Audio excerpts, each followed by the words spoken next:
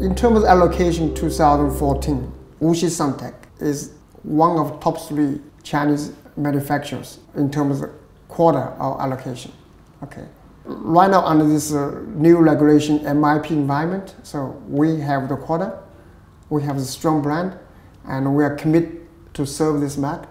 Okay, that's why I made jokes to our customers. There's no reason you are not working with us. You should work with the largest partner who has the allocations. Okay, because there's total more than 120 Chinese companies joined this undertaking agreement. Okay, I think probably 95% of this of them has been allocated below 10 megawatt. How did Wuxi Suntech then get such a big quantity? Because it's based on the market share and also the shipment during the investigation period. It's all based on the hard data. First of all, as we said in the past, also, we are against all trade barrier, okay, which is not good for anyone. It's not good for the consumers. It's not good for the industry at all, okay. And so that's our position. We are sticking to that positions, okay. But in terms of the second anti-dumping or countervailing duty investigation, okay, by US, okay, we don't think that's fair, okay, and it's sort of what you trust.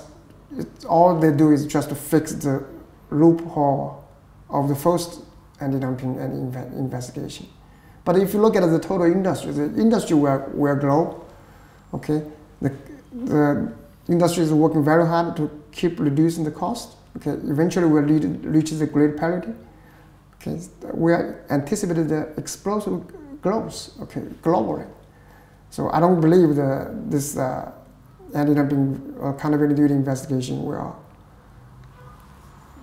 have much impact. Okay, I think eventually, if you read the public news, okay, the SEIA, which is Solar Energy Industry Association of the United States, okay, they have proposed to CCCME, which is a key body to represent Chinese solar manufacturer. Okay, they have some proposals on the table. Okay, so right now it's just under the intensive discussions with the CCCME and the SEIA to see if we can reach some consensus agreement. Okay, I hope eventually the Department of Commerce